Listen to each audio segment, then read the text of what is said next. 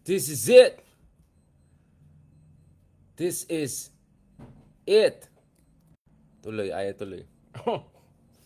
Okay. This is it, guys. This is it. Welcome to the latest podcast slash vlog slash bardagulan slash heart to heart. Yan, magsimula na tayo ng mga heart to heart. By the way, shoutout dyan sa mga ka-gym natin kanina. Yan, si Sir Jared ba yung pangalan? Anong tinagan ni Maysa? Farrell, Jarrett, yan, yung mga kasama natin dyan sa gym.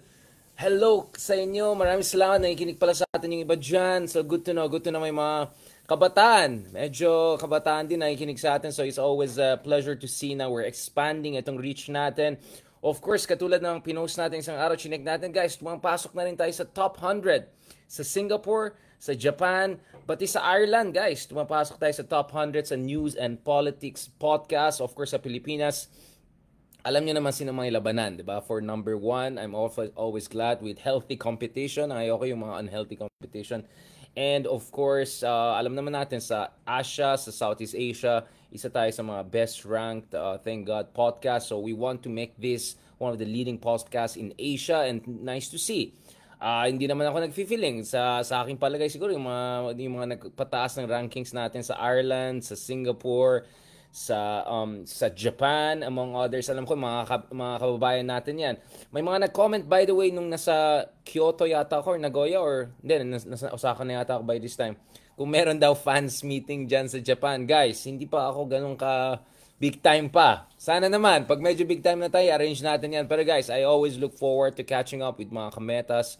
Every time I had an opportunity to meet some kametas in some events, international conference, I tell you guys, nakaka-hearten, diba? To say the least. So thank you so much sa lahat ng ating mga kababayan, mga kametas na sumusuporta sa ating podcast, making us among the leading podcast, political podcast in the region and beyond. So sana tuloy-tuloy yan. Italy, Ireland, Singapore, Japan.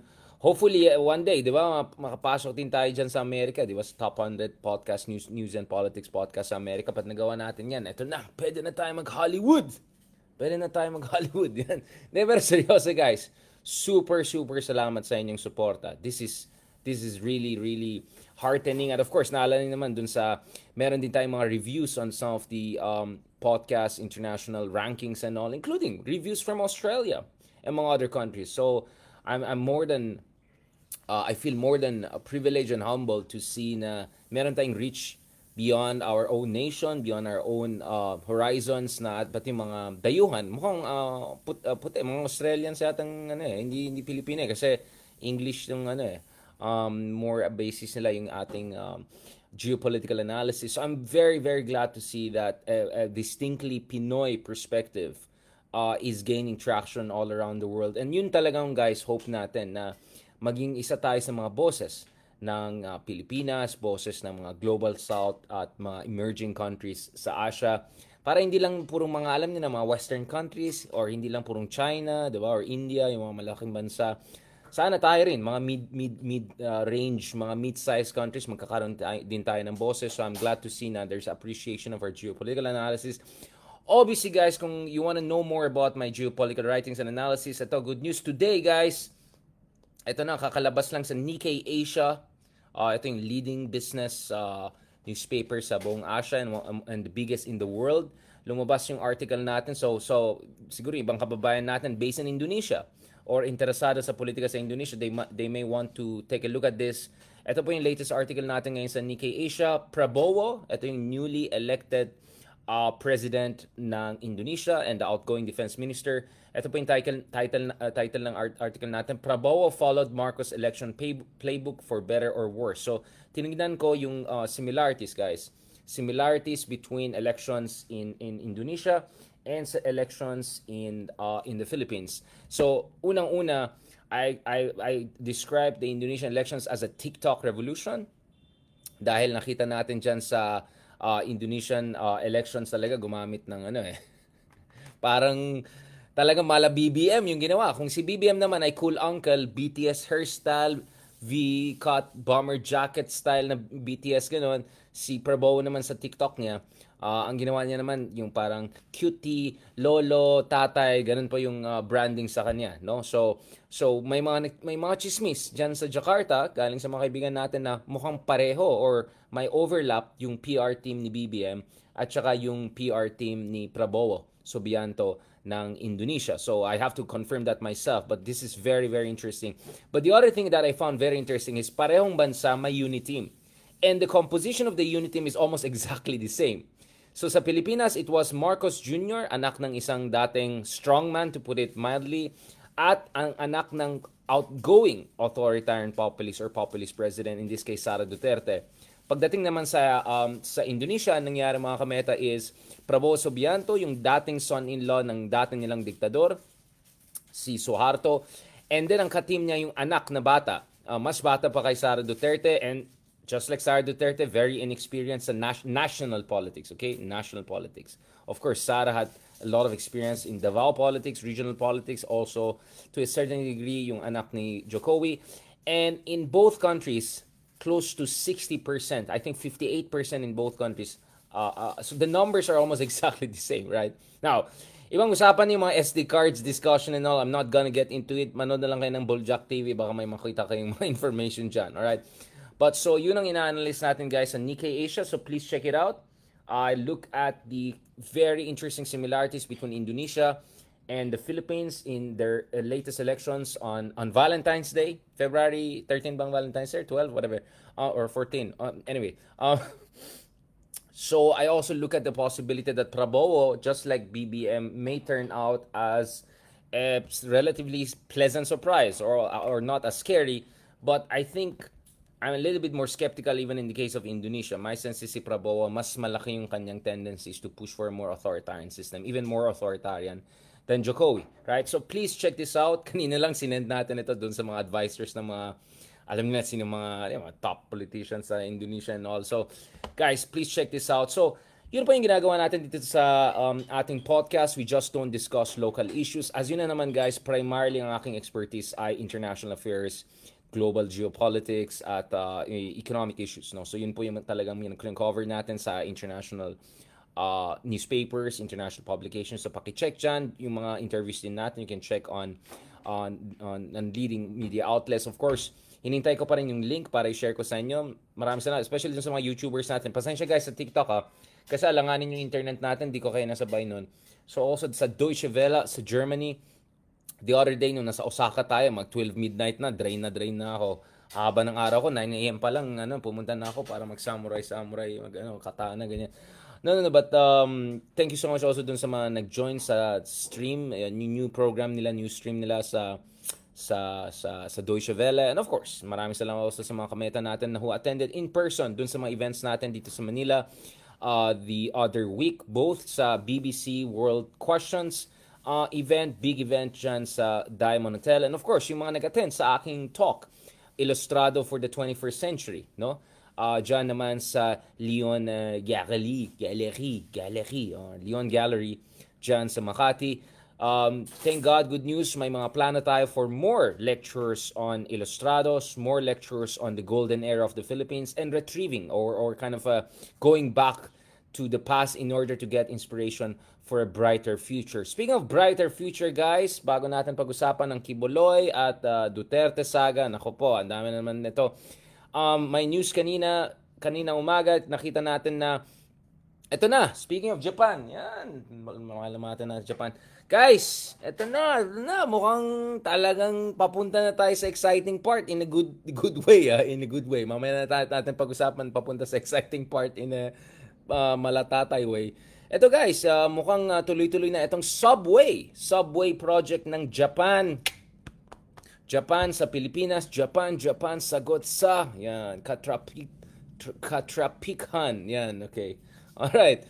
Eto guys, mukhang tuloy-tuloy. Yung ginagamit nila yung parang worm ba yan? Yung parang worm sa dun, gano'n. Yung gumagana. Ang pangalan ulit, technical pangalan nun? Oh, yun yung gumagawa ng underground, diba? Yung you have to make a hole in the underground. Para yan, dadalhin na dito malapit sa EDSA. So maging grabe yung traffic. So, sinabi ko nga kanina, hindi ko alam bakit ginawa pa sa Friday. But, at least, it's a good news, guys. At least, it's a good news, guys. It's a good news na may gumagalaw. May gumagalaw na sa... Um, Richard po ang pangalan ko, ma'am, hindi Christian. Si Christian din tinatawag na Richard minsan. Ako tinatawag ako ni Christian. Since kailan kami naging interchangeable ni Lodi? Oh, kaya talaga, oh. Sinusutil niyo ba kami or ano yan? Honest mistake. But anyway, balikan natin. Yan. Tunnel boring machine. Yan, boring kasi. Ito. Yun ang gagamitin nila para gumawa ng tunnel dyan. Yeah. Tunnel boring machine. Maraming salamat, guys. Doon sa mga nagsabi na. So, things are moving. I mean, how should I say it? For all the frustrating things sa ating bansa, for all of the backwardness and katrapuhan, which we're gonna discuss later on, in spite of all of that, guys, medyo umaabante na tayo, guys. Umaabante na tayo. Kung pumunta ka sa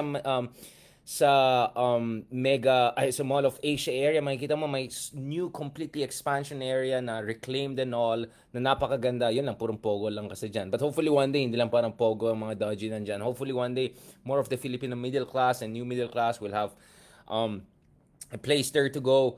Although, purong mga Chinese company nag-reclaim dyan. And then, of course, sa infrastructure, guys, mukhang tuloy-tuloy na ito. May news kanina, guys, ng Lufthansa ng Alemania. Salamat sa pagbisita ni BBM sa Germany, ay nag-agree na gagawa ng extra runway dun sa ginagawang higante, world-class, multi-billion-dollar airport. I think this is the one in Bulacan, no? If I'm not mistaken. Yan. So things are moving, guys. Next thing, paggising mo, may bago na tayong airport, God willing, na maganda, na world-class.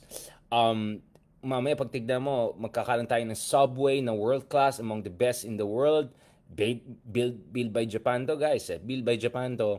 Yung naman, yung design naman, at saka yung mga hangars na ginagawa naman dyan sa new airport natin, Germany at saka Korea naman yan. So medyo bigatin to mga to, hindi yung mga beshi ni Tatay Digong.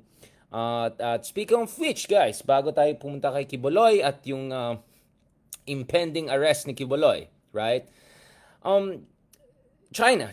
We have to talk about China. Importante ang China. Oh, yan TikTok. Oh, alam na this. Yan ang TikTok. No, guys. We have to talk about China. But I want to say this, guys. I want to say this. Okay? Siyempre, bilang isang Pinoy na, alam naman, I mean, siyempre nakaka-frustrate kung nag-abroad ka, nakikita mo na talagang grabe yung pag-angat ng mga kapitbahay natin in Vietnam. Grabe, over the past 5 to 10 years, grabe yung growth and progress nila. Dati, purong motorcycle lang nakikita ko sa Vietnam. Ngayon, Diyos ko, purong mga... I see a lot of German cars, Benz, BMW. I saw Ferraris, but more importantly, I saw more VinFast, their own national cars, no? Thailand, sobrang ahead na sa atin. Yung infrastructure nila, parang Tokyo style na double deck, triple deck. Of course, Japan din na build sa kanila. Makaramihan yan. At yung per capita income nila is almost $10,000 na. So more than twice the Philippines. Given in Malaysia, Singapore, sobrang ahead na sa atin. There's no point in even comparing. And then Indonesia rin, sobrang laki ng improvement nila. But guys, I'll tell you, in spite of lahat ng kapalpakan ng mga gobyerno natin, in spite of all the Tatay legacy, in spite of all of that, dahil sa paghihirap natin lahat, yung mga OFWs natin na bayani, yung mga middle class natin dito sa Pilipinas, yung ating mga minamahal na masang Pilipino, lahat tayo nag-contribute dito. Kasi yung ginagamit, guys, yung subway na ginagawa ng Japan dito, hindi libre. Ano yan? Galing sa ano yan? Kaban ng bayan yung pagbayad natin dyan. At babayaran natin yan, dekada. Although, thanks naman sa Japan, hindi mataas yung interest rate nila. Sobrang sub 1% yung interest rate nila. Minsan, barely above 0% interest rate nila. So, this is a strategic agreement that was signed. MOA niya was signed. A memorandum of agreement was signed during the time of President Aquino in 2015 when former and the late, actually, God bless both of them. No, both of them have already departed. Both President Aquino and Prime Minister Shinzo Abe, they signed this in 2015. And then, in fairness naman, I'll give credit to this, both the Duterte administration and now the BBM administration, they're continuing that subway project. Shout out dyan sa Department of Transportation. Hopefully one day bigyan tayo ng tour dyan because I want to do some videos, I don't know, drone shots, I don't know, something nice about itong mga subway infrastructure projects natin dyan. But this is not to promote any government. This is about us, the Filipino people. We contributed to this. Now, may mga nagsabi dyan, si Jerry sabi na hindi magandang idea yung subway. I don't know, guys. You go to any modern country, at least may isa silang syudad na may subway. At least isang. Pilipinas nga, wala pang isang syudad, wala pang subway, di ba? Now, remember, this is Japan. So, they're gonna do proper feasibility studies, which they did. They're gonna do proper geological studies. They're gonna do proper flood control studies. So, hindi ito basta-basta. Kaya nga medyo matagal pag Japan ang gumagawa, tumatagal ng isang dekada among others dahil pinag-aralan talaga nila yung safety. At pinag-aralan talaga nila ano yung pinaka-modern 21st century. So actually, mamaya guys, if God willing, lalabas itong subway na to, baka mas maganda pa yung subway natin halos sa lahat ng mga kapitbahay natin. Because ours will be the latest edition of the Japanese subway. So I'm just saying, kasi alam mo guys, for all of my frustration about the Philippines and our country, hindi actually, not about our people, pero yung sa mga politiko natin, governance natin, guys, tignan yung BGC. BGC was not there. I mean, ako medyo matanda akong millennial. So, I remember 15 years ago, purong parking lot nandun sa BGC, tapos may konting mga embassy, Jaipur, Prince of Jaipur, yung mga ganyan na bars. That's it. Ngayon, grabe, isang syudad na siya, parang isang Dubai na siya, di ba? Punta ka naman dyan sa Mall of Asia area, isang Macau na siya, di ba? Now, obviously, ang problema sa atin is, ang laki ng growth. We are still the fastest growing economy ng ASEAN, pero hindi siya inclusive. Kaya kahapon, kaya dun sa lahat ng podcast, ang sinasabi ko is kailangan mag-step up na si BBM, kailangan mag-step up yung mga ekonomista natin, kailangan natin kumuha ng mga investments sa manufacturing, semiconductors, high-end, para gumawa tayo ng mga trabaho na nagbibigay ng magandang kabuhayan, nagbibigay ng kasiguraduhan, security of tenure, nagbibigay ng magandang sahot, para ma-build up din natin guys yung ating middle class. Yan naman sabi ni Sir Angel, subway bahayin. Kaya nga may siyensya po eh. Hindi naman ng Pilipinas ang tropical country na may subway eh. Ginagawa ng subway na yun sa maraming tropical countries. If I'm not mistaken, also Malaysia, some parts, I think they have like highways na may flood control system sila. So guys, kaya ng siyensya yan. As long as it's done properly. And as far as Japan is concerned, mas tiwala ako sa Japan almost over any other country pagdating sa public infrastructure development. Because let's not forget, Japan has an experience of building infrastructure sa Philippines more than any other foreign country na big infrastructure. Tingnan mo sa EDSA. Tignan mo sa marami tayong mga major thoroughfare. Pag dinadaanan mo, makikita mo Japan-Philippine project. So, I have a lot of confidence in Japan relatively. Of course, walang perfecto. I'm still waiting for the final project. Pero, ang pagkaalam ko, by next year, guys, God willing, again, bubukas na some of the stations dyan sa subway, baka Makati daw or BGC, and some of them will be open. But if you look at the map of the subway, it's going to cover huge parts of Metro Manila. And it's going to be a game changer. It's not going to make Philippines, I don't know, Sweden or Denmark overnight. You know, let's get realistic about that.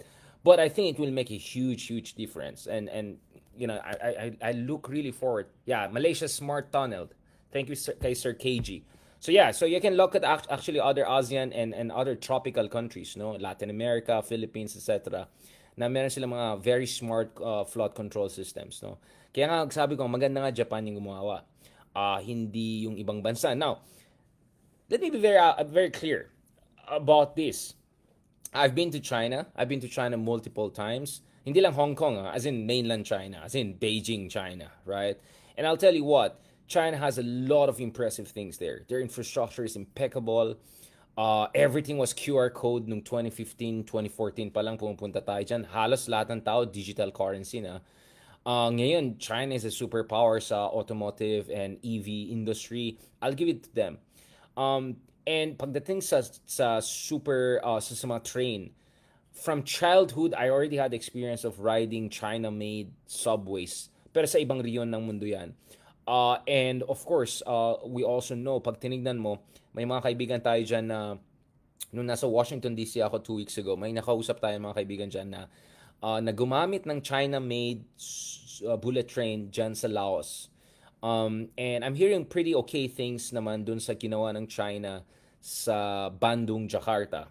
So let's be absolutely clear. I think China could be a fantastic partner for the Philippines. China has a lot to offer. Yung talagang yung magnetic, ano nila, 'di ba? Yung technology nila sa subway, sa bullet train nila. Para mas mabilis yata yung bullet train nila sa Japan pa, no? But obviously, I mean, my point with Japan is they started this. They were really ahead of everyone else. I did bullet trains at Italy and Europe. So I did ride railway systems in Germany, in Italy, and other countries. But I would say iba pa rin in Japan. But having said that, China has a lot to offer. So I'm all for more cooperation with China. Yes, maglev. Thank you, Sir Francisco, for that. Yes, maglev sila sa China. It's really impressive. It's really impressive. It's exactly on time. It's squeaky clean. Beautiful, beautiful. I mean, you go to Laos, the most amazing thing there, aside from their fantastic heritage and all, is the China-made subway.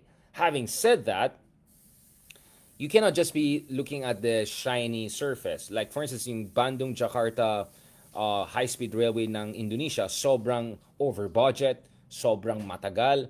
I remember 3 years ago, you can check it on Nikkei Asia, among others, Indonesia was openly considering asking Japan back because binigay yung project sa China kaysa Japan.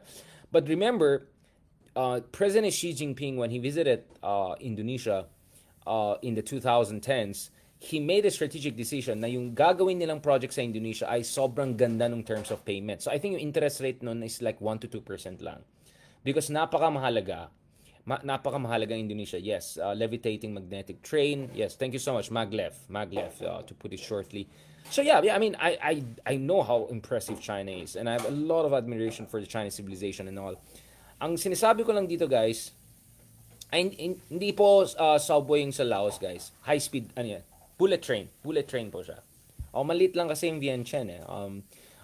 But it's a bullet train. It cuts through their big cities and all. But yung reklamo is usually China makes a lot of fantastic projects, but they're overpriced. They mostly rely on Chinese technology, Chinese workers. And then you also have cases like Hambantota Airport in Sri Lanka, known as the emptiest airport in the world. Like, ang gandang airport, pero hindi siya based sa proper economic feasibility study, assessment, no? So what I'm saying is that I'm okay with dealing with China, but provided hindi lang purong China ang mga workers, provided my technology sharing, technology transfer, provided my input din ng Philippines sa engineering, because actually China wants to also China has been also trying to build, so yung Laos, ang plano nila Laos, i-connect nila sa Thailand, and then pababa i-connect nila sa Malaysia, and then Singapore, right? So yun yung plan. Pero yung Thailand kasi hindi pumapayag na purong China lang yung workers, China yung technology and engineering. They want also Thai input.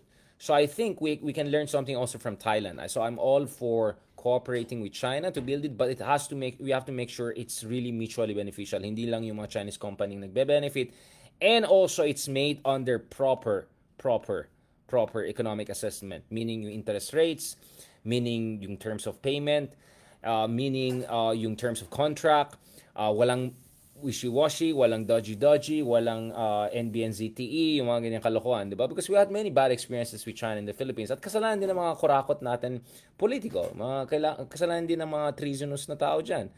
Now, speaking of dealing with China, kagabi, guys, I was just scrolling through things and lumalabas na ngayon, guys, before natin pag-usapan si Kiboloy, because as we talk, we're waiting for even more updates on this. Interestingly, guys, very interestingly, there is now a very, very public discussion dito ukol sa umano'y secret deal ni Digong with China sa West Philippine Sea. Seryoso po ito dahil this has huge implications. I mean, you can say words like the T word could be used. And interestingly, no less than Erwin Tulfo, who's now number 1 in surveys to be the next senator, and of course, the Tulfos are now really in ascendancy. Kung meron bang kasunduan kasi came out very strongly and said, dapat magkakaroon ng clarification si Digong. Ano ba talaga itong sinasabi ng China, dahil may announcement ng China 3 days ago, earlier this week, na meron daw silang kasunduan with Digong wag ano yun yung position natin sa yung Shoal. So essentially, alam niyo na this. Oh, so ito yung statement ni Erwin Tulfo. And remember, the Tulfos are very good friend at least before of the Dutertes, right? Especially Erwin, he has a very good relationship with the Dutertes back in the day. So let's see here. Answer that kung meron bang ako kami privy maging ang administrasyon po na ito. So maganda po siguro the former president will answer that kung meron bang kasunduan kasi I believe before previously sinasabi nila wala, dinenay nila yung sa yung Shoal na yan. So it will be better and the right person to ask Erwin Tulfo guys to, hindi and Rafi Tulfo. Is yung dating pang So ito, so ulitin natin ito yung answer that kung meron bang ako kami privy maging ang administrasyon po na ito. So maganda po siguro the former president will answer that kung meron bang kasunduan kasi I believe before previously sinasabi nila wala, dinenay nila yung sa yung Shoal na yan. So it would be better and the right person to ask that question and answer it is yung dating pang Okay, so clearly nag-wash wala kami alam dyan, naghugas kamay na sila. At interesting sinabi na even the current administration, meaning administration ni BBM, walang informasyon tungkol dito.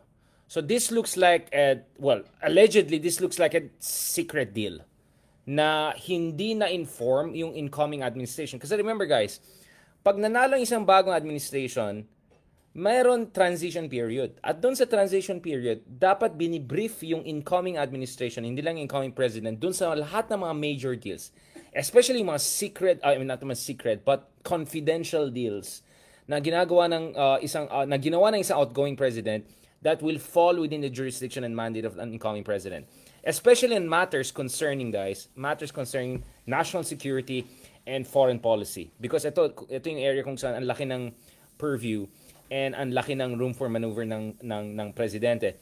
So, earlier this week, finally itong China ay nagbooking na sino ang tinutukoy nila nung sinabi nila na meron silang agreement with an ex-Filipino president administration na dapat ang Pilipinas hindi i-fortify yung ating position dyan sa Ayungin Shoal. Remember guys, sa Ayungin Shoal, alam niyo na, yung BRP Sierra Madre, medyo eyesore na, medyo grabe na yan, di ba? Na nagfa-fall apart na yan. So, nangako ang Marcos administration at ating sandatan lakas na palakasin nila yung position natin dyan, pagandahin nila yung base natin dyan, yung facilities natin dyan.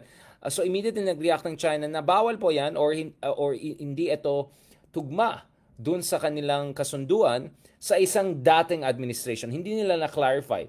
So, kaya naalala niyo guys, immediately lumabas si JV Ercito at lumabas si Jinggoy Estrada at sinabi nila hindi ito yung tatay nila. Because remember, it was Erap Estrada. I mean, for all of his huge faults, I'm definitely not a fan of Erap. Erap was the one who decided na, sige, iram na natin itong BRP Sierra Madre, i-park na natin dyan para wala nang magyabang-yabang dyan. At least naisip ni Erap yan, di ba? For all of his frailties and shortcomings and all. So na-clarify immediately ang mga Estrada brothers, the good one and not the good one, how should I put it, di ba? Na hindi si Erap Estrada ang nag-agree sa China na hindi palakasin yung position ng Pilipinas dyan sa West Philippine Sea, particularly sa Ayungin Shoal. So immediately nag-fall ang suspicion, who's the next president? Not Aquino, obviously, Arroyo, kay President Arroyo. Because kung maalala niyo, under President Arroyo, we had a number of big agreements with China. Kasama dyan yung NBNZT na talagang sangkot sa right and left corruption cases. No? Kasama din dyan yung North Railway project na deemed unconstitutional by the Philippine Supreme Court later on dahil ito ay nag-violate ng bidding procedures. So dodgy, corrupt, problematic. But most importantly, si Arroyo ay nag-sign ng Joint Maritime Seismic Undertaking sa West Philippine Sea kung saan ang Pilipinas, Vietnam at China ay nag-agree na jointly mag-explore sila ng mga oil and gas resources dyan sa mga parte ng West Philippine Sea. And that agreement had clauses, may mga parte dyan, may mga provision dyan na confidentiality, na dapat hindi ito ma-scrutinize ng mga ibang stakeholders, including ibang branches of the Philippine state. That was highly problematic. And that's why eventually the JMSU was taken to the Supreme Court, and last year may ruling na unconstitutional yung JMSU na ginawa ni Arroyo. So immediately, that raised suspicion na baka ito yung sinasabi ng China na hindi palakasin yung posisyon ng Pilipinas sa yung Insyol ay sa ilalim ni Arroyo. Dahil si Erap ay yung medyo siga-siga, si Arroyo ay napaka-friendly sa China. So baka si Arroyo yun. But President Arroyo also made it clear na hindi siya yun. Yung mga kanyang opisyalis dati na nandito pa rin, na nag-clarify na hindi sila yan. So the suspicion would fall naturally on Digong. But the Digong camp have been denying this for quite some time until binuking sila ng China mismo. So ngayon, ito yung news. Inis na inis ang Department of Foreign Affairs of Philippines. Inis na inis ang administrasyon natin. Inis na rin ang Kongreso, no? At ang ating mga otoridad sa iba't ibang branches of the government dahil mukhang hindi sila informed. As you could hear from Erwin Tulfo, they're not privy to the details of this deal, whatever deal, this secret deal that China has been talking about. So ano to? 'Di ba? Ano to? 'Di ba? Very suspicious too, guys. What's going on here? 'Di ba? So let me just read itong news and analysis. So galit na galit ang Department of Foreign Affairs kasi ang China po ay nagbubuking ng potentially sensitive details, no? Ukol sa mga negotiations nila with the Philippines in the past. Of course, ginagawa ng China yan for propaganda reasons para maging mukha sila pa yung tama o sila pang biktima. Ganun naman parati, mga kung sinong bully, kung sinong siya pang victim. 'Di ba? So ang kiniklaim ng China is wala silang maling ginagawa, yung ginagawa lang nila is they're just implementing yung kanilang kasunduan with the Duterte administration, right? So it turns out Beijing had been operating on a different reality. Ito yung ukol sa report na ito. I'll post it later. Not just on how they see features in the West Philippines or the status of relations between Philippines and all. It seems Beijing had wanted, quote, some understanding and acquiescence in trying to negotiate with the Philippines under Duterte administration. Ito ay ayon sa isang report sa Manila Times, quoting a Chinese official. Ayon sa report na to, China wanted the Philippines to, quote, commit not to transport large-scale building materials to reinforce the Sierra Madre. Ito yung sinasabi ko kanina, na ayon sa China, nangako ang Duterte administration na hindi nila palakasin yung ating posisyon dyan sa Ayungin Shoal, even if itong BRP Sierra Madre ay bumibigay na. I mean, tignan naman ang itsura ng BRP Sierra Madre. Diba? Nagkaroon tayo ng isang malaking vlog dyan na sobrang nakaka-frustrate na naman, ganun na kalagyan. In fairness naman, at least may effort ang kasalukuyan administration na medyo ayusin ito. At kaya naman gawin yan. I know, I talk to people who know what they're talking about. At sabi nila, pwede naman ayusin yan ng maayos-ayos lang. Huwag tayo maingay. So, ang sinasabi ng China, ay, wala kayong karapatan mag-ayos yan. Kasi nangako si Digong Nangako yung Digong administration na hindi nyo ayusin yan. So, gigiba na yan. Hintayin nyo lang gigiba yan. And then, magbabardagulan na tayo dyan. Parang crazy, di ba? So, again, pakita ko lang sa inyo, yung mga hindi nakakita, pwede na may Google din yan, na napakagrabe, di ba? Yung situation sa BRP Sierra Madre. Talagang bibigay na yan. In fact, may mga eksperto na nagsabi, may mga na-interview tayo dati na parang shock sila na hanggang ngayon, andun pa rin ito. So, hindi nila alam ko dahil sa pandemic yan. So, guys, ito yung itsura, di ba? Ito yung itsura, guys. Grabe, di ba? Kitang-kita nyo talaga na hopeless case yan. If you leave it to the elements, it will be overtaken by the elements. Diba? Grabe, diba? Tingnan niyo naman, guys. Diba? Grabe yung itsura, diba? Grabe yung itsura. So, actually, the expectation was 2-3 years ago, wala na, gigiba na yan. So, mapipilitan na tayo mag-exit dyan. And then, pwede na pumasok ang China. So, siguro, yun ang calculation ng China. At akala nila, Duterte pa rin yung presidente natin. Akala nila si BBM ay magtututa-tuta lang. Ayan, hindi nangyari yung in-expect nila. Ayun, visit sila, inis na inis sila ngayon. So, ang sinasabi nila, bakit? Hindi kayo katulad. Alam niyo na, may nakita na naman silang bakanteng lupa dyan. Baka naman, pwede natin gawin yan, no? Sabi ng China, bakit?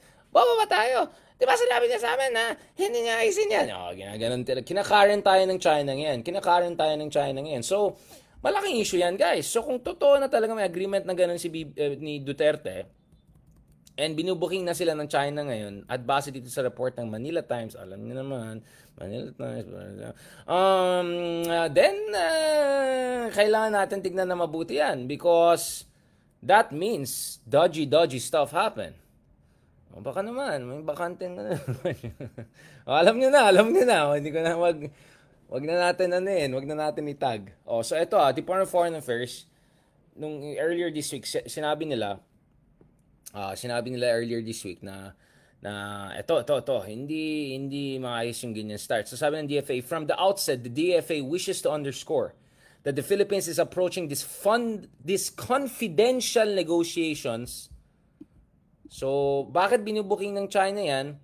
Confidential dapat yan, di ba? And then, para sa akin nga, hindi lang yan. Wait lang, may ginawa si Digong na hindi niya sinasabi sa susunod na administration. So, ito sabi nila, these are confidential negotiations with utmost sincerity and good faith. We were therefore surprised by China's disclosure of sensitive details of our bilateral discussions. Right?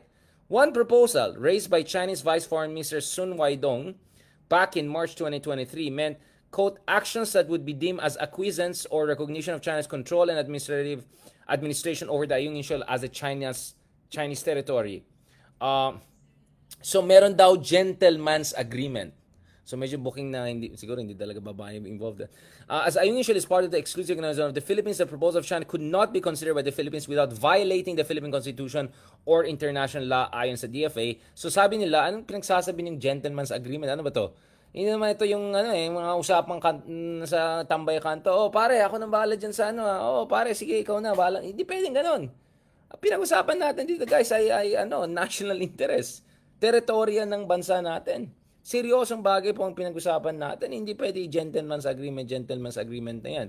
So ayon sa DFA sa Pilipinas, while a few proposals were deemed somewhat workable, many of the remaining Chinese proposals were determined after careful study, scrutiny, and deliberation within the Philippine government to be contrary to our national interests.